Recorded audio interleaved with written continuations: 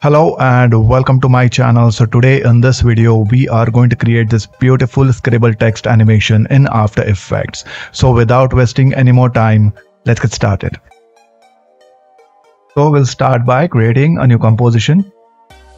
Now the next step is to add text to this composition. So I'll add hello world and I'll align it to the center of the screen. Here I'm using this font ink free.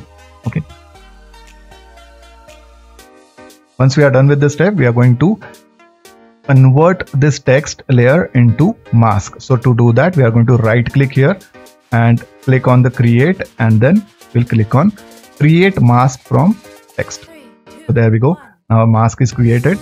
Now the next step is to add an effect to this layer, which is scribble. So here I've already searched for this. So you can search for scribble and you will get this effect. This is a built-in effect. You don't have to download any plugin for this. So just drag it and drop it onto your mask layer. Okay. So once we are done with this, now here you can see if I expand this and expand the masks, you can see there are number of masks here. Each letter is its own mask. So in order to cover all these masks, we have to change this from single mask to all masks. Okay. So now if you use this end to animate, so you can see here, I'll just zoom this so that we can see the effect happening. So there you go. So you can see if I just keep this single mask, only the edge part will animate and other masks won't. So you have this is a very important step here. Okay. So now let us start animating this. So make sure your indicator is at the beginning of the timeline. Add a keyframe.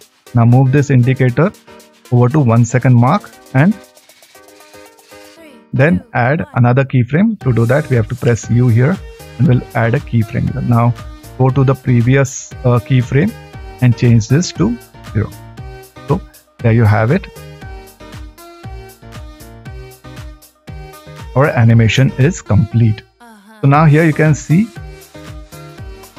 we have this wiggle effect. So we have the wiggle effect and we have the types of wiggle effect here. So this is the smooth effect. So you can change this to jumpy. So this is a jumpy effect. Now we can also have a static effect. So you don't have any wiggle animation here. So it is up to you which one to use. I'll just keep it on jumpy because it looks great. So guys, this is how you recreate this animation. Hope you liked this tutorial. If you did like the tutorial, please click on the like button and don't forget to subscribe to my channel. Until the next video, have a good day.